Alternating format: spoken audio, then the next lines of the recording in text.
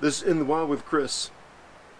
For many years I've used my military-issued sleeping bag system consisting of 2 sleeping bags and a bivvy bag.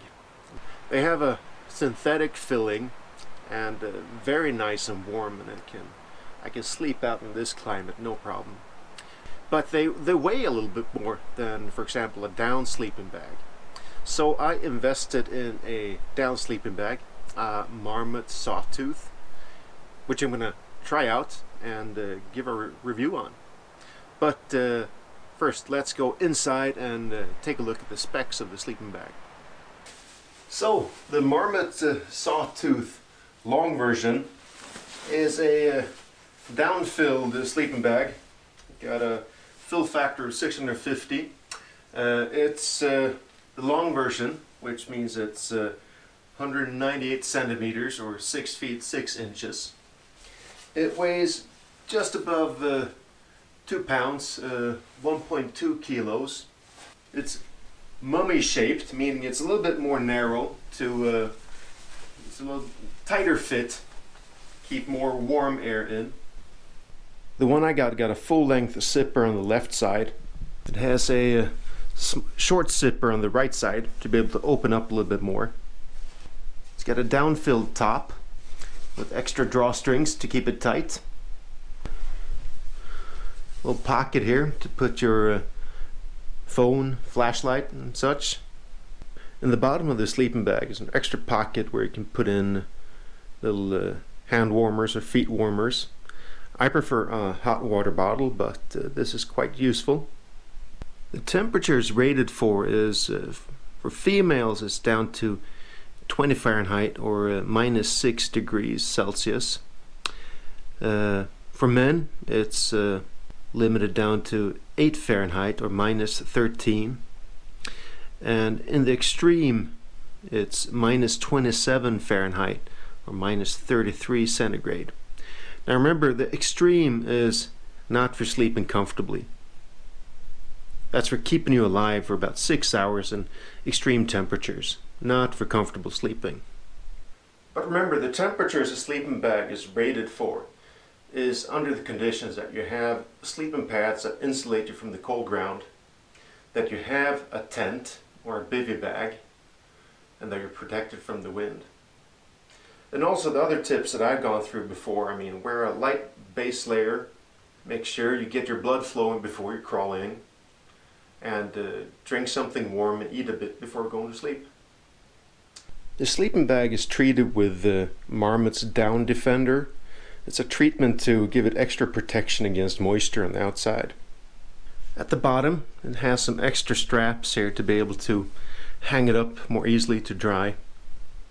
For storage at home, you get this big bag along. You can store it long term. Down doesn't fare very well when it's compacted for a long time. You also get this small bag so you can compact it and bring it along when you're hiking and camping. And tonight the temperature is going to drop to about -5 centigrade or about 23 degrees Fahrenheit. So it's perfect weather to try it out. And well, let's see how this works out tonight.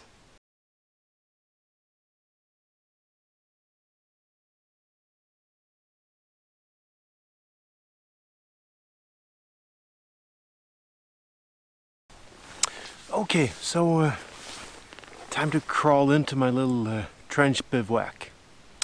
Use my new sleeping bag, so hopefully it'll be pretty warm. So it's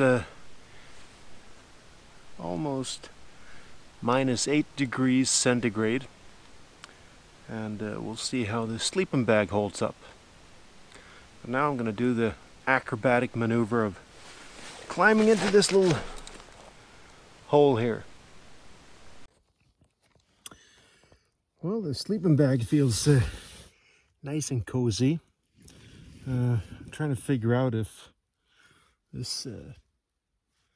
the trench and the bivvy bag is kind of cheating, but I think I'm going to have a cozy night here. So, see you in the morning.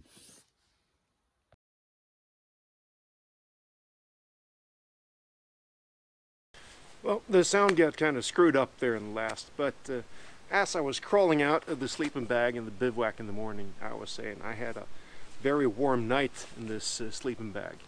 It was down to -8, -9 centigrade, which is 15, 16 degrees Fahrenheit, and I was warm and cozy the whole night. But just remember, in a sleeping bag like this, you want to avoid having direct contact with the snow. I had several sleeping pads underneath me, but I was too close to the walls, so if I touched the wall, I could feel the cold through the sleeping bag. Other than that, great sleeping bag. So the Marmot Sawtooth sleeping bag, I would recommend it. It's a good sleeping bag, as long as you don't go out on these extreme winter campings where it's very cold. But otherwise, yes, it's a great sleeping bag, and I'm really glad I bought it. So Marmot Sawtooth, thumbs up.